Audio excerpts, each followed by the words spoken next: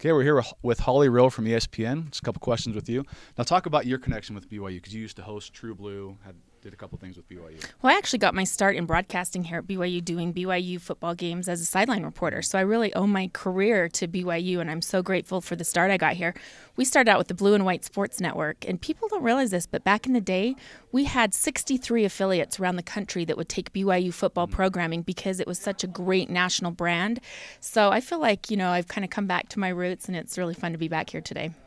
Now, talk about what your role will be here now with ESPN at Media Day. What are you going to be doing? Well, we're going to be doing some interviews today. We'll do an interview with Bronco Mendenhall that we'll feed back for College Football Live and just try to, give the publicity to BYU that they deserve. They're not participating in a conference media day like they normally would. So we're trying to get that splash. And now that we're a broadcasting partner with them as well, we want to make sure they're well represented.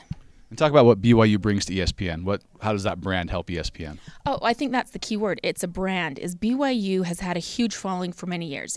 People have loved BYU football. I actually used to be the affiliate relations coordinator. So I would call up stations around the country and say, hey, do you have any interest in BYU football? And you can't believe, we had stations in Fort Myers, Florida, New England Sports Network. We had stations in random places that loved BYU football. So I feel like, going back 10, 20 years, this has been a brand nationally. And it's kind of like a little mini Notre Dame factor. As people around the country will watch BYU football, I think it's going to be a big success. Now, what's one of your favorite college football memories? Because you've covered some big games over the years. What's one of your favorite memories from covering college football?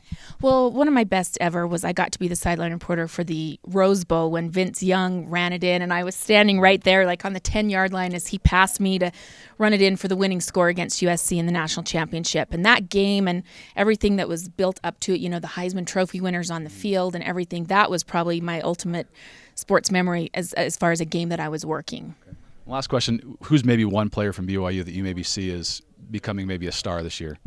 Oh, gosh, that's a hard question because I think there's some unknowns, but you've got two guys on the offensive line. No one ever wants to talk about the offensive line because it's not the sexy position, but I always think everything starts and ends with your offensive line. So to me, that's the position to watch. Two guys that are Outland Trophy candidates.